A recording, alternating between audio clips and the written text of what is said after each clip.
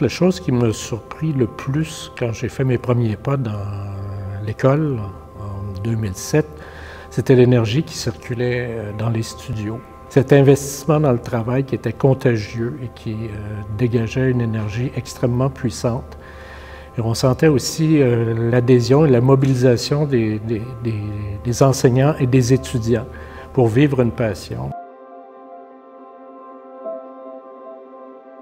La formation à l'École de danse contemporaine de Montréal, elle est, je dirais, elle est très complète. On est dans une formation technique et interprétative de haut niveau. Pour ce qui est de la formation technique, on a pris le pari de faire cette formation-là par le biais de la compréhension du corps.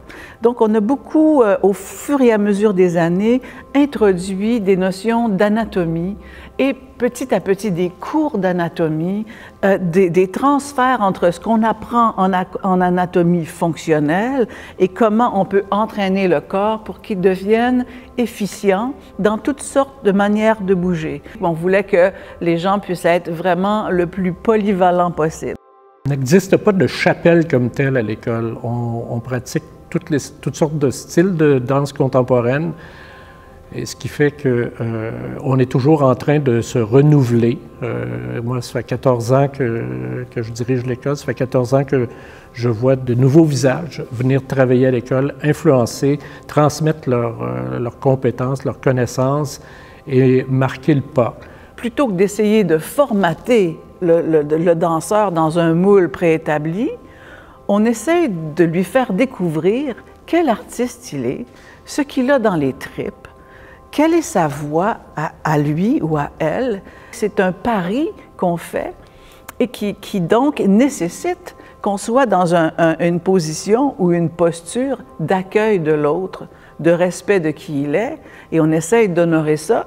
À partir du moment où le jeune danseur commence à se connaître, nous, on continue de faire monter ses compétences de corps et ses compétences artistiques. Le fait de rencontrer une quinzaine d'artistes différents sur 3 ans avec autant de regards fait en sorte que les apprentis danseurs découvrent souvent un langage qui leur était inconnu et décident de l'approfondir et en même temps sont en contact avec le milieu professionnel. Alors, ça fait en sorte que dès le début de la formation, ils sont en relation avec le milieu professionnel, avec la danse. L'école de danse contemporaine, à ce point-ci, elle a 40 ans, elle a depuis 81. Écoute, c'est une très, très, très belle chevauchée pour cette école qui a eu beaucoup de visages et qui a vu passer tellement de belles personnes.